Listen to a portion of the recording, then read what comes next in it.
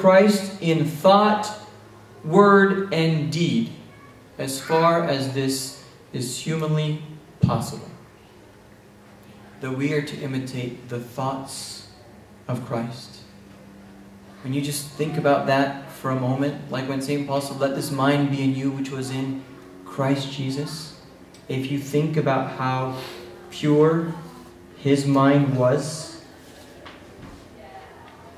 the way he looked towards sinners and towards sin, how he set his mind entirely on others, on doing the will of the Father, on showing mercy and compassion to prostitutes, adulterers, and tax collectors, on the widows and the children, the hungry and the sick. His mind was incredible. What about his words? What if our words became like his words? You know, there's some people that you speak to, and it's as if their words are so edifying, it's as if they're bits of chocolate wrapped in gold. The words are so sweet and precious, you just want them to speak to you more. And the deeds, the washing of the feet, the forgiveness of the adulteress, the eating with the outcast, the carrying a cross, the forgiving of the enemies. What would this world be like if we had a world of Christians? Christians whose standard was the imitation of Christ. I mean, that's where the word Christian comes from, because they were first called followers of the way of Christ, and then they said those people are Christians. They were first called Christians in Antioch, where St. Paul was serving. I wonder if he taught them this standard. He called them Christians because they acted like Christ whom they worshipped. They could tell the difference of a Christian-like Christian and an un-Christ-like Christian. Can you imagine what this world would be like if there were more Christs around? More icons of Christ. You are an icon meaning image of Christ. Now, to convince you a little bit more of this, I want to put it in this way. There is this amazing book in the Orthodox Church. It's like the Bible of Orthodox spirituality, called the Philokalia. Some people say the Philokalia, some people call it the Philokalia. Which one is Philokalia? Since none of you are Greek, it doesn't matter. This is an incredible book. The great fathers' writings are in it, from all the way from St. Anthony to, later centuries. It's incredible. And as much as the writings of this book are incredible, you want to know what really moves me? I haven't read much of the book yet. What moves me is the name. The name of the book. What does Philokalia mean? What does philo mean? Philo means love. Kalia means beauty, or the beautiful one. Philokalia is love of beauty, or love of the beautiful one. That is the name of the book, which is the Bible of Orthodox spirituality. It's all about loving the beautiful one. All that is beautiful in the world is in Christ. All the beauty comes from Christ, and all the beauty points to Christ. By the looks of it, the way you are looking today, every one of you has a desire to be beautiful. Otherwise, you wouldn't have come the way you are. You have a desire to become beautiful. There is no greater beauty than the soul that has aspired to take on the beauty of our Lord Jesus Christ. This is our new calling. This is the highest standard, is to become even more beautiful. So if you hadn't heard it before, today you have. We're being called to the highest standard. Now, we're not just called, but we're predestined. We're created to grow into the image. We have this spiritual DNA. So, how is this going to happen? For those of you that have the sheets, if you wanted to fill this out. It requires, number one, struggle. This is not, by any stretch of the imagination, easy.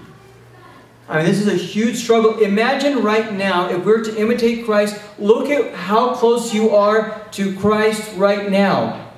How close are you to His image? In His mind and His deeds? I would think that most of us would find that we are way off. There's so much that would have to be corrected in us. So much that is so un-Christ-like, that has been ingrained in our everyday. It's almost a part of who we are. Our passions, our desires, our habits.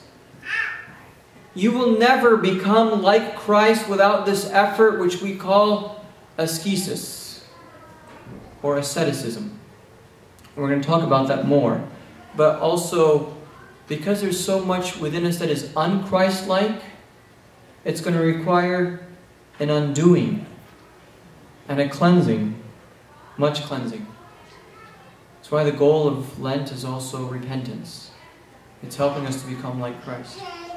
Number 2, nothing will be accomplished without the grace of God. Everything in the Orthodox Church, we rely on the work of the Holy Spirit given to us. We rely on Him for everything. The Bible teaches us that we cannot even say the name of the Lord Christ in faith without the Holy Spirit working in us. We'll never become like Him. You know, when St. Paul in 2 Corinthians, when he's talking about the mind of Christ in Philippians, he says this other area, he says, who knows the things of a man but the Spirit of a man? And who knows the things of God but the Spirit of God? Like, how will anyone ever know what God is like unless we know His Spirit? And he goes through this, and at the very end of that chapter, the last verse, when he's saying nothing knows what God is like except the Spirit, and then he says, we have the mind of Christ. St. Paul said it. He says, we've got it. How? Well, the Holy Spirit, who knows God's mind, can implant it in you. We rely on the Holy Spirit for everything. And that is so reassuring. Because if I said I want you to go and imitate Christ on your own, you would say, no way. But God gave us what He calls the Helper. The Holy Spirit. That's actually His name, the Helper, whom He sent.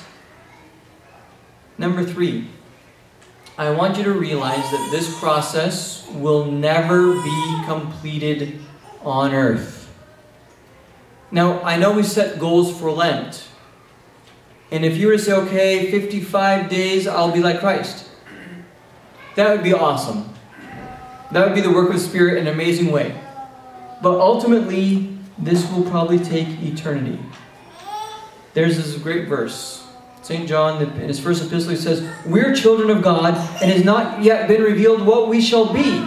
But we know that when He is revealed, we shall be like Him.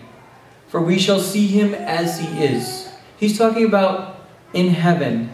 We will be like Him. We'll be made more perfect when we see Him as He is.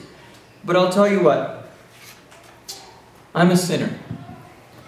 I will continue to be so for the rest of my life. I hope to be less good at it by the end of my life. And yet, I am always a sinner. My goal is to be less sinful. I have to set my mind on this path. I'm not going to just read my Bible and say some prayers. I will not stop until I have become like Christ, and which will take you your whole life. And then the last thing. There's this great verse. I love this verse. Now thanks be to God, who always leads us in triumph in Christ, and through us diffuses the fragrance of His knowledge in every place. For we are to God the fragrance of Christ among those who are being saved and among those who are perishing. We are the fragrance of Christ? That is strange. Maybe. I was just reading a quote on the internet the other day. It says, you are going to be like the top 5 people you spend your time with. The people you spend the most time with is the person you're going to become the most like. if you spend more time with Christ, it's more likely that you will be His fragrance. Number 4, and this is where I want you to begin. I need more time with Christ. How can I ever be like Him if I never spend time with Him, if I never read about Him, if I never talk to Him, if I never stand in His presence in this church? So, number 4, I will spend more time with Him. And if you think about it, this is the best season. This is the season where I think most of us were drawn to Christianity. This is the season where we see the beauty of Christ the most. Where you see He loved us to the very end. He endured the cross while we were yet sinners. I mean, He did everything He could, and everything I find beautiful in Him, much of it I find in this season. So why not spend this time? You know, you always want to say, oh, you want to spend time with the good-looking people? This is not a trophy wife. This is a trophy God. Walk around with Him.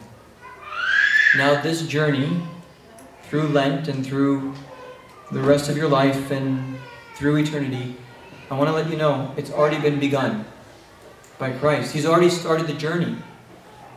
So like when we go through this fast, it's not our fast. We're hoping to participate in His fast, which was perfect. We're hoping to participate in His crucifixion, which we did when we were baptized, and be raised with Him, which we received. We were risen. We were put on Christ. So the journey has already begun by Christ, and you have begun it when you were baptized, because it says, as many as you've been baptized have put on Christ. So it's begun already. He will accompany us on the journey. He will strengthen us for the journey. And then I want you to realize He is the final destination of this journey. We're moving from image to image, from glory to glory, day by day, towards Him. This is our goal forever. May God be glorified in our lives always. Let's stand and pray. In the name of the